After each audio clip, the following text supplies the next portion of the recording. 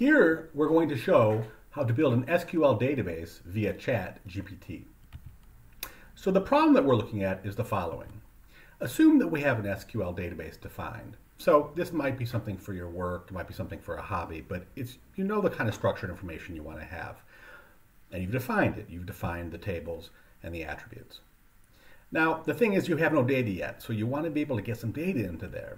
Now, you know that the data is out there in GPT. You know that you can get it somehow. So somehow, one way or another, you can move that information into your SQL database.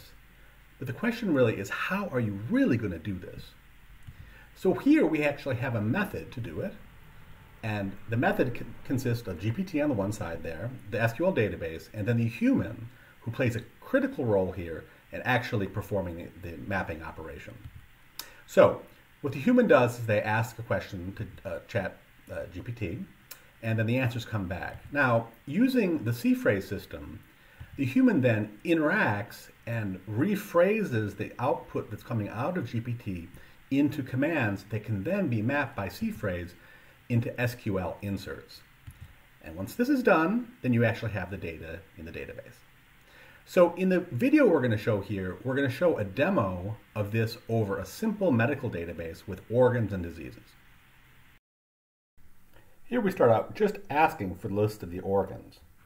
We copy this, and now let's look at the database structure. So we have organs and we have diseases.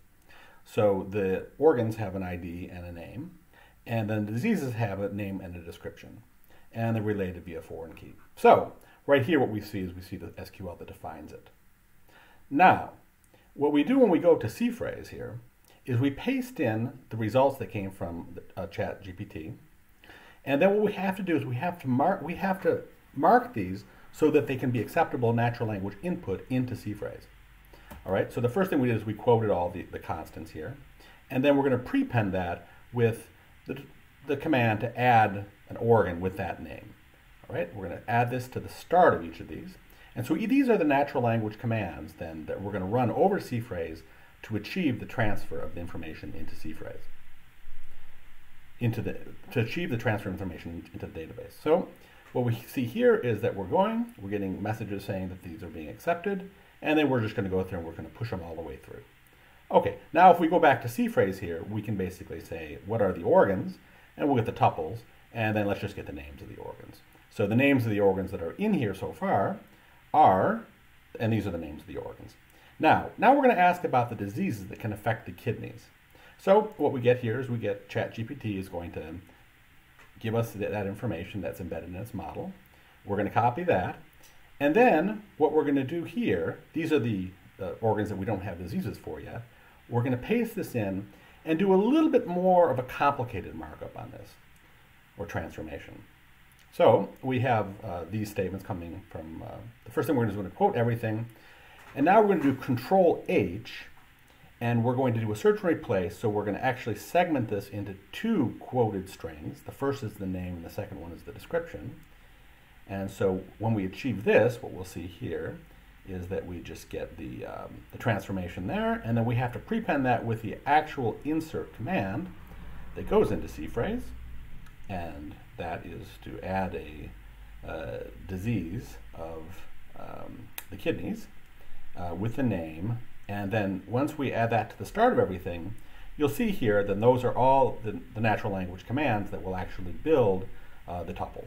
So we're just going to keep on clicking here, and then we'll just we clicked all the way through all these and added those all in. Okay, so now if we get the diseases, we'll see the list of all the diseases. Now I went through, and it was not hard at all. It took maybe 15-20 minutes. And I was able to capture all of the diseases affecting these organs. Now, if you want to here, what you can do is you can go and you can edit the specifics there. Now, when we copy the whole database, so the database we built up, we can copy that into basically the C-phrase format.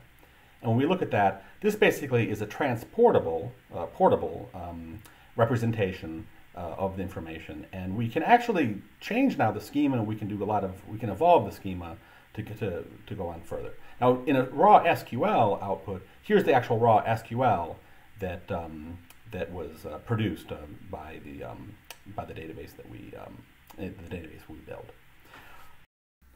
So what we've shown here is how a human, given an SQL schema definition, can ask just the right questions to ChatGPT to produce answers that can then be transformed using C-phrase into SQL inserts to populate a database.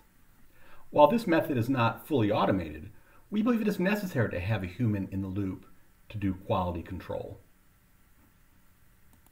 Finally, note that C-phrase plays a critical role in mapping the natural language from GTP to SQL insert commands.